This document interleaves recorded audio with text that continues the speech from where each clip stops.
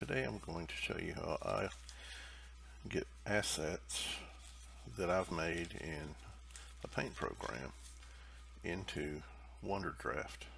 This is just one method. This is one that I use for simple sprite graphics. I use paint.net. It's a free paint program. You can use GIMP or Photoshop or any other.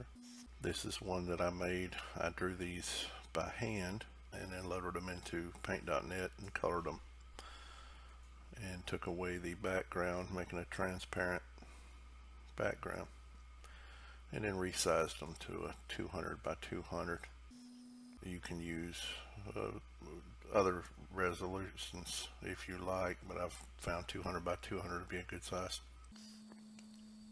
The way you get, once you've drawn your item, your sprite for your Wonderdraft, you can save it to a location, and I'll show you how I put them into my Wonderdraft.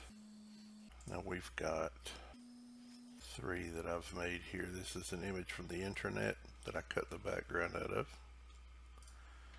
This is also an image, a picture image, actual photograph that I downloaded, cut the background out of roughly. This is not one that I would try to use, but this is an example of a photograph. We're going to put those in our Wonderdraft.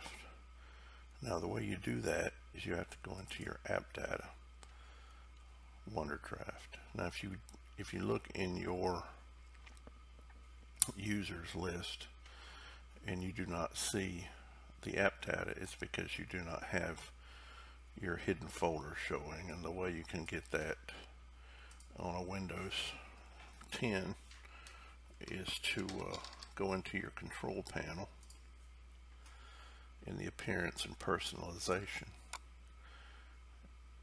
In your file explorer options, show hidden files or folders, and just turn on show hidden files or folders. I also unclick hide extensions for known file types because I like to see the file extensions, but that's a personal choice.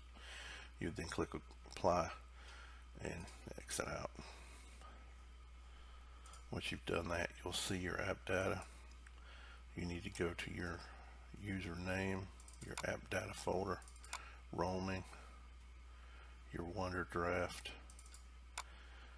There'll be an assets folder, myassets. Now if you haven't set your Wonderdraft up according to the instructions, you may or may not have a myassets folder, but it will walk you through how to create your myassets folder.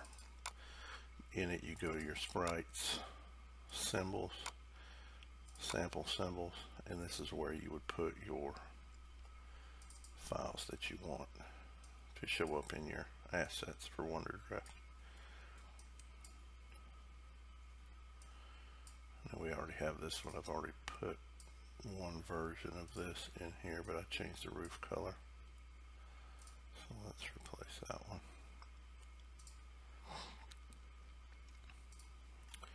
Now let's load up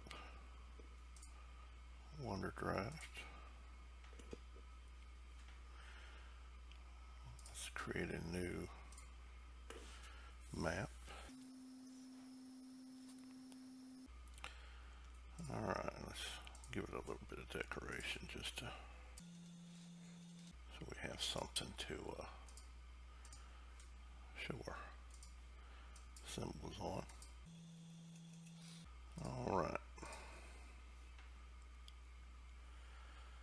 Now we go down to where my assets are located.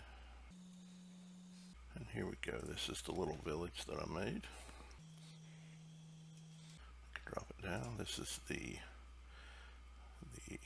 drawing from the internet that I used to make an asset. And then this is the photograph made into an asset.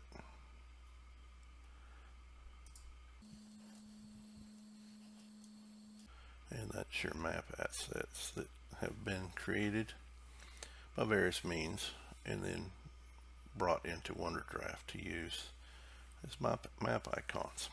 Hope this is a benefit to someone, and Enjoy your wonder drafting.